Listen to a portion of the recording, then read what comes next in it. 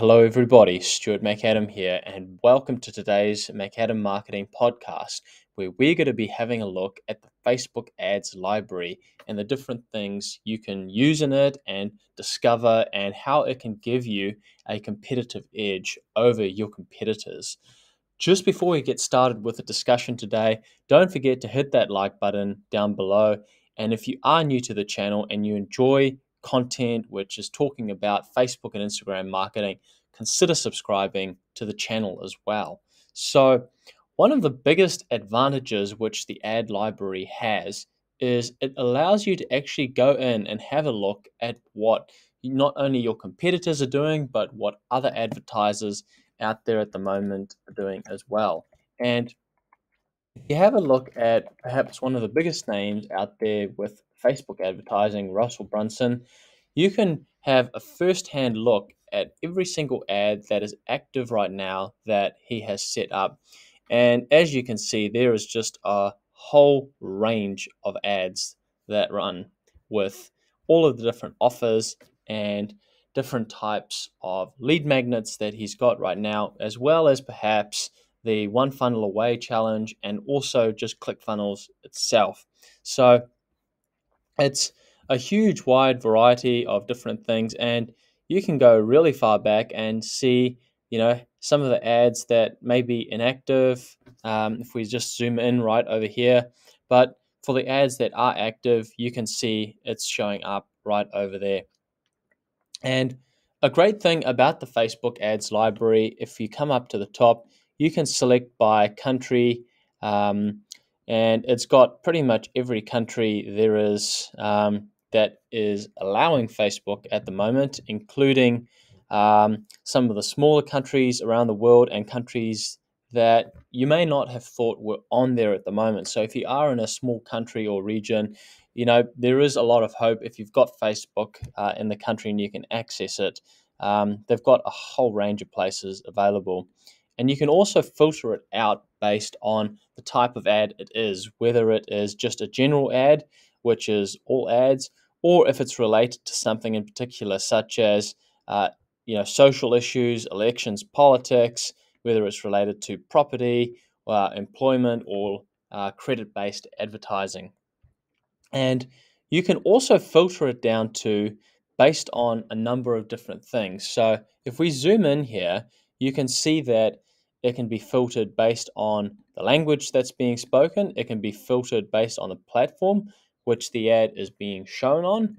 You can select the media type, whether it's image, meme, image and meme, a video, or neither.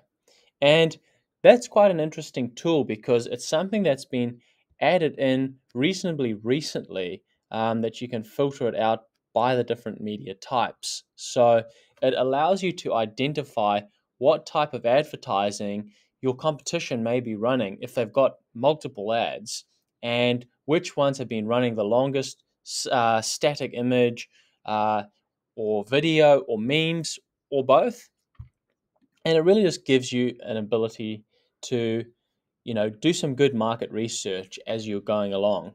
We've also got, ads that are active or inactive. And if we are to select the inactive ads, it actually provides a good learning curve into the types of ads that don't work. So, Russell Brunson's a pretty good marketer. He's been in the industry a long time. He knows it really well. But even he does have some failures. And you can see here that there are a couple of ads that have come up here that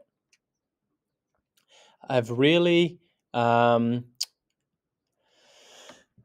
hit the mark or have had a limited shelf life. And for this example right here, the simplifying your message, visit Instagram profile. This may come from ads that are whose features are no longer available, but it also may come from the fact that it's just not relevant anymore. And let's pull back right here, and on this example right here, if we zoom in, if you look at the ad library here, you can also input a particular keyword. So let's type in funnel, which is something that's very relevant to his particular industry, and voila, we've got a whole range of different ads that are starting to come up. And this is the newest one, which has just been posted.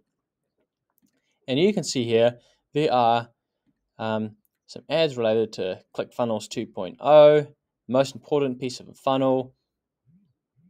The list continues to go on and on.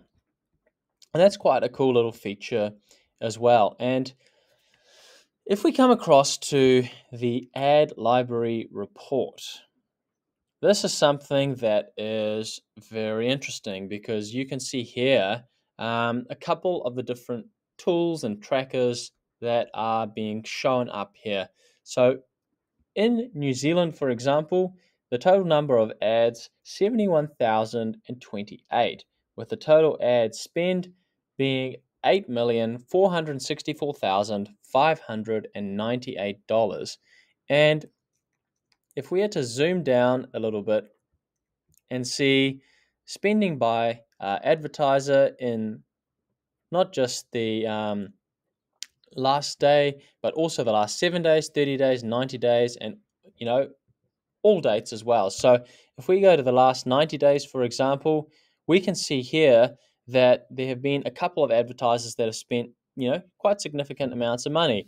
The New Zealand Labour Party has spent $163,423, Gen Less, $129,504, ACT, 92,989, the New Zealand Human Rights Commission, $14,706.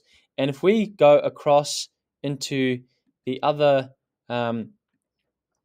advertisers as well that are also spending money, you can see Seek NZ, $1,068, and you can really push it right back to some of the advertisers that have maybe not spent a lot of money at all, but maybe your competitors. So you can actually go in and have a look at, whether or not some of these people have been spending money on Facebook and Instagram, and you can then go in and do some research on them as well, because it might bring up some names that you might be familiar with in your competition, but you don't quite know enough about yet.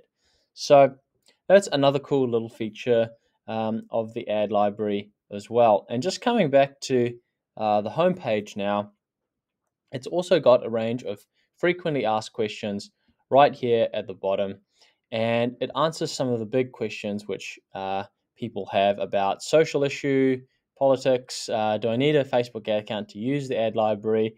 The answer to that, of course, is no, you don't. Anybody can use it. And, I'm going to leave it there for today because I don't want to overcomplicate it, and I want you to have a chance to go and use the Facebook ads library. And I'll include a link to the main ads library section in the description box below. So thanks very much for watching, and we'll see you next time.